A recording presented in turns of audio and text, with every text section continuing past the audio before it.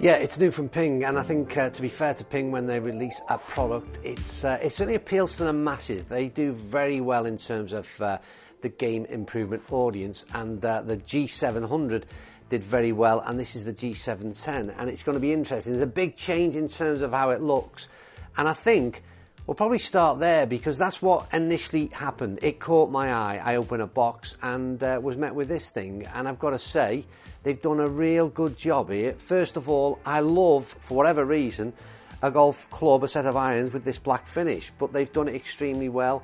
It's very much minimal in its markings, I suppose. There's some nice milling across the back end. There's some nice shaping around the club, and again, that top line you can see just chamfered off again, which, like I said, it creates a real good shape on this club, and if looks are anything in terms of shelf appeal, this is going to grab a lot of attention, I reckon, for average golfers and certainly for Ping enthusiasts.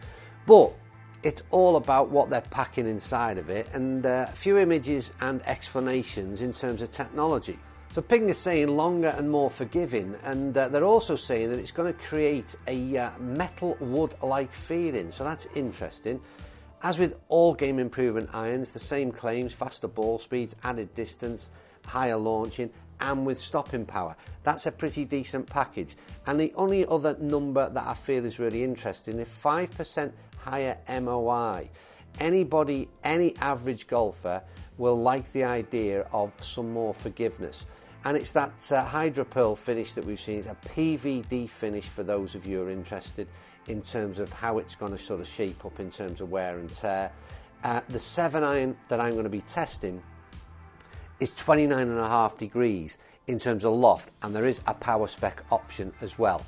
That's all you need to hear in terms of the spec. You've seen enough in terms of visuals. I'm going to take this out on the course.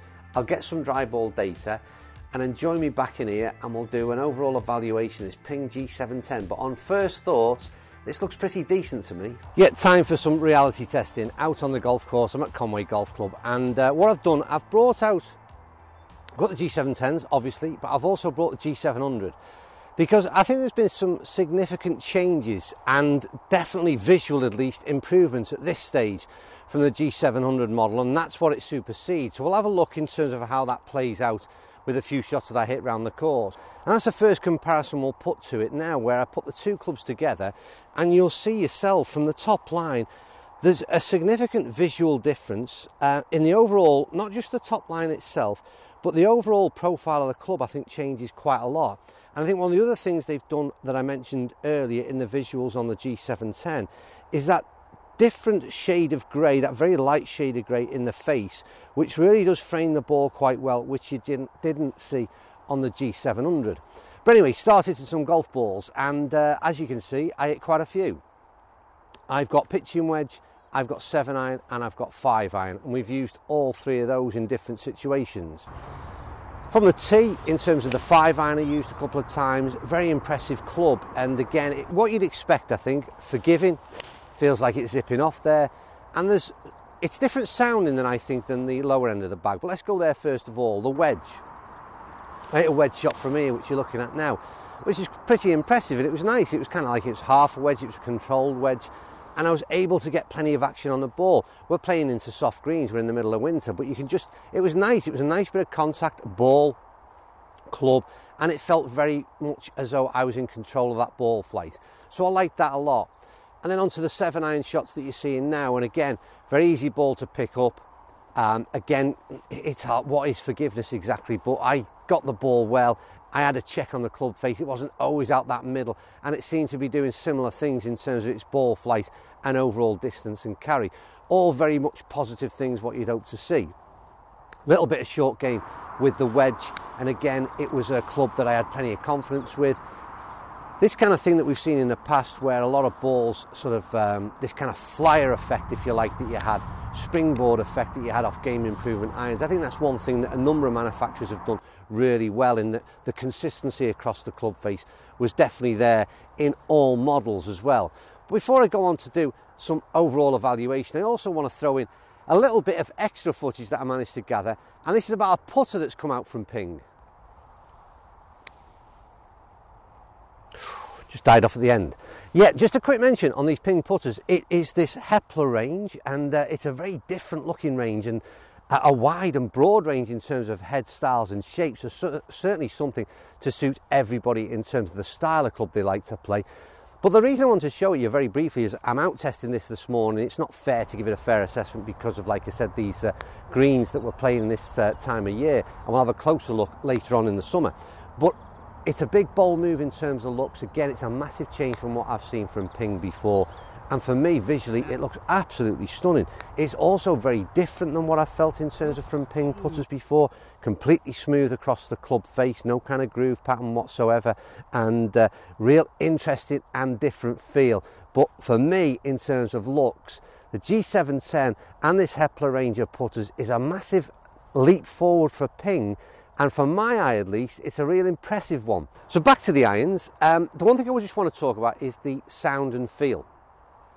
Now, in the wedge and the 7-iron, to me, they were great feeling and they sounded like what I'd expect sort of irons to sound like, a cast iron to sound like. What I then found with the 5-iron is, if you remember in the intro, and we looked at what Ping were looking to achieve in terms of what the design and how the structure was put together, they wanted a kind of like fairway wood. I can't remember the description they used, but essentially a fairway wood, a hybrid type of feel and sound. And I certainly noticed that in the 5-iron. So I don't know why it was quite so different, but it definitely differed in terms of sound. It definitely came a bit more tingy in the 5-iron. And for me, that would be a slight negative, only because of what I want to hear from an iron. But in terms of have Ping achieved what they set out to do, yes, they have. And I can see the logic in why they have, because I think that sort of sound perhaps resonates with a little bit of power, a little bit of zip. And I think that can help mentally a lot of golfers achieve what they want. So maybe just take the time a little bit, assuming that club is more like that sort of hybrid. I don't know whether it's just a pure mental thing, but their aim was to achieve that sound. And I noticed it in the longer irons, not so much in that 7 and wedge. The overall assessment is quite an easy one, and I'll throw up some dry ball data now, but the dry ball data is, it doesn't tell us anything in terms of distance, it's where we'd expect it to be. These are strong lofted irons, again, what we expect to see. The big thing is that the spin number is incredibly good and incredibly consistent. And again, I think it's something that game improvement irons in general have advanced majorly forward over the last 18 months in terms of increasing that spin number, so gaining that control, less variables in terms of that club face, and they've definitely achieved that in this. It's incredibly high spin number from the strength of loft that is in these irons that are tested. So that was incredibly impressive. Their performance overall, like I said, for a game improvement iron, I think it's an incredibly good looking iron. The profile of it compared to G700 is massively different, and for me, in terms of shelf appeal, it looks superb. Behind a ball, it looks superb, and in the bag, it looks superb, to be quite honest with you. So overall, for me, if you're happy with the size of profile, and I'm talking heel to toe profile, if you're looking for that kind of assistance, and if you like in particular that sound and feel, then these are a very impressive set of clubs that have come out from Ping. And like I said, for me, a massive leap forward in terms of what they were in terms of G700s. Anyway, as ever, it's a gorgeous morning. It's an early morning down here at Conway Golf Club. I'm all finished in terms of the Ping G710 review, but I think I'll carry on playing a few more holes and enjoy the rest of your day. And no doubt I'll be seeing you all soon, because there's a lot of clubs flying around at the moment.